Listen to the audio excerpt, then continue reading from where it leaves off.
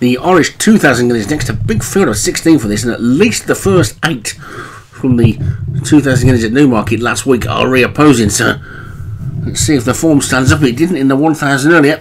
We'll see what happens this time.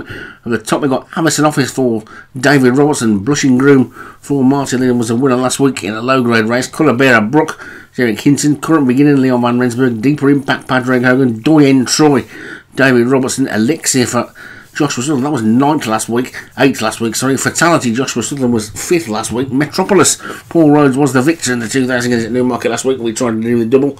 Moonshine, Craig Beckwith, Sabre 5, Munas, Sparkling Slayer, Darren Thompson, Tipper Leader, James Harrison. They were both in it last week as well. So was Warhead for Paul Rhodes, Wise R for Munas, and Yuma Jeans for Vinnie Gerard, the runner-up last week. So let's see what can happen. It's almost a rerun of the race last week. They're away and racing with a few others thrown in for good measure, and Current Beginning was out quickly right over on the far side. Warhead was also out well, and now Alexia is coming through. The Greys, Colour Bearer Brook, that was closer as well, looking towards the back. Moonshine, Deeper Impact and Sabre 5 at a back 3, but they're no more than 5 lengths off the leader. The pace is slow for a Guineas.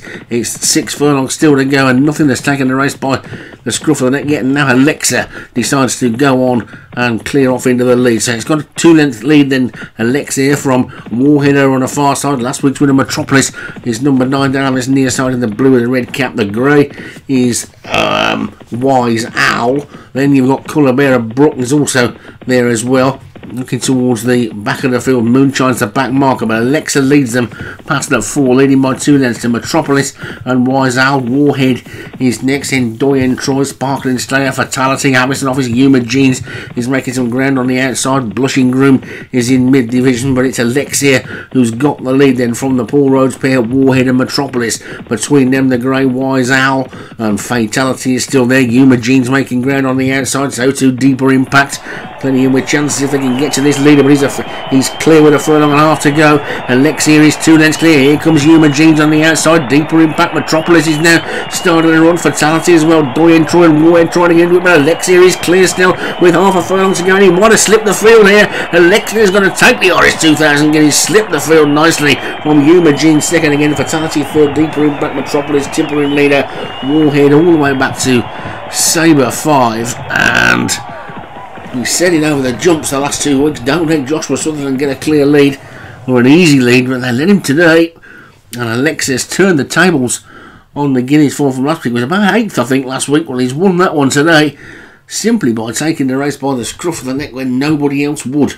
And Alexia takes it for Joshua Sutherland. Yuma Jeans for Vinnie Gerard second again, so you've got to say the form's standing up there. Fatality third for Joshua Sutherland was, I think, 5th last week. Deeper Impact Badragon was 4th, and last week's winner Metropolis for Paul Rhodes back in 5th place. So, bit of a turn up then in the 2 Guineas, I suppose, with the winners from last week being overturned, although the 2000 Guineas winner Metropolis did a lot better than the 1000 Guineas winner Crevitz. And I think next week they'll all be up against each other in the race in Hong Kong or wherever it is.